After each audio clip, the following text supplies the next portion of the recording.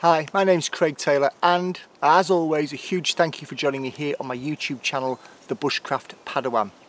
Regular viewers and subscribers will know that I'm undertaking a year-long tree and plant identification masterclass run by Paul Kirtley from Frontier Bushcraft, and the reason that I'm doing that is because my tree and plant identification is poor, and as a result I'm not making the best decisions around material selection when I'm out camping and when I'm out bushcrafting. So add those two together, that's why I'm doing the tree and plant ID masterclass. I'll link to a playlist up here that shows you all the other videos that I've recorded in this masterclass as I go along, and true to form, once I've finished a module I like to record a short reflective video, and that's exactly what this is about. So today is let's have a look, what's the day today? It's the 21st of May 2017, and I have just finished module 4, which was released around about the middle of April, so about a month or so ago.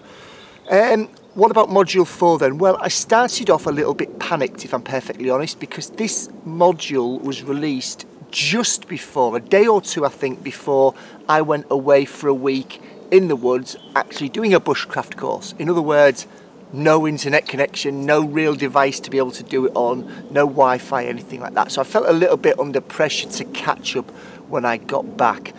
As it was, taking that week out and doing the bushcraft course was just as valuable as being online, because of course I was on a bushcraft course with Paul Kirtley. We were doing tree and plant identification as the course progressed. We were doing it for real. We were touching and feeling and looking at the real plants and the real trees rather than looking at pictures of them online. So probably didn't need to start off as panicked as I did, but I did feel a little bit under pressure to catch up with this missing week. One of the things that Paul talks about in this module was I'm referring to what he wrote here, was that you know more than you realise. Start with what you know. And you know, we all recognise things like dandelions and nettles and fir cones and conkers and things like that. So he was sort of saying that when we go into this module, you know, realise that you know more than you think you know. Even if you can't put it into a species, even if you can't say what it is, even if you don't know what genus or family it belongs to, you can recognise certain plants. You just, you know, you see them around you. They may become everyday sights. So not to lose sight of the fact that you're aware of more than you probably realise that you're aware of. And I'm glad that he said this, because the vast majority of this module has left my head spinning, if I'm really honest. What we've done in this module is, these are my words and this is my interpretation of it.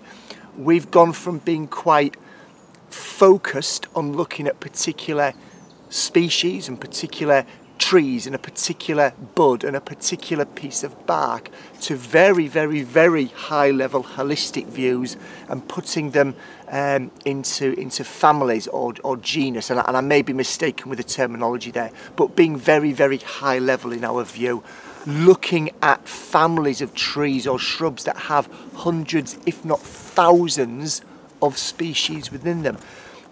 And that's been quite useful from some perspective, because you know, if you can recognise a certain trait or characteristic of a certain family of trees or plants, then when you spot something new, if those traits and those familiarities are there, you can potentially say, okay, I don't know what this is, but I know it belongs to this family or this family, and this family is particularly good for firelighting, and this family is particularly good for carbohydrates. So that's, we were going, you know, very, very high level.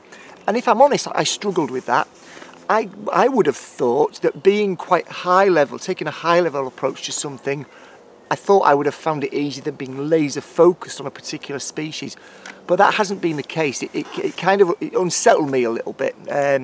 It had my head frazzled several times. Having said that, there were one or two occasions during it where the words that Paul said about you realise more than you think you know, you recognise more than you think you recognise, he started talking about the family that has beans and peas within it, and he mentioned that beans and peas tend to have tendrils that want to hook around things to allow them to grow.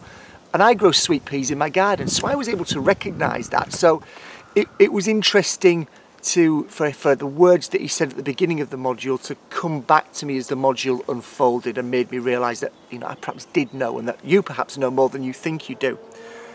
We finished off the module with looking at the leaves of some of the more popular and useful deciduous trees. Now, earlier on in the year we looked at deciduous trees, but of course earlier on in the year they don't have leaves, they have bark, they have twigs, they have buds, they have some general characteristics. So what I found incredibly useful this module, and it was probably the most useful part of the module for me at the moment, was going back to look at some of those trees that we looked at earlier on in the year, but now that the leaves are out, and you can see, you know, around me and in the background, it's far leafier than some of my earlier videos, far greener. Being able to say, we looked at alder in January, February, you know what the bud looks like, you know its general characteristics, you know what the bark looks like, and now this is what the leaves look like. So for me, that was a huge confidence booster in the programme. I'm actually out today in some woodland quite close to me, and it's part of a community woodland project, and they have these family work days that I try and get along to whenever I can, and that's where I am today.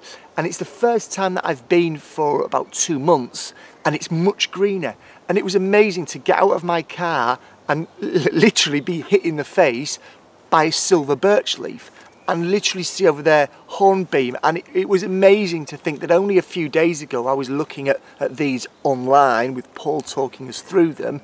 I was aware of the winter characteristics of these, but then bang, there they are in my face in the summer. So a real roller coaster of emotions in this module, I guess, from being quite confused and a little bit head frazzled, knowing at the back of my mind that there's a reason that we're doing this, and that it will become apparent, and that it will be useful to me in the future. I get that, I'm not doubting that.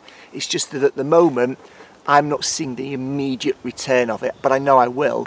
What I did see the immediate return of was to be able to look at these more common and useful deciduous tree species, watch them unfold as the year progresses, and that's been incredibly useful. So that was module 4 done and dusted. Moving on now to module 5.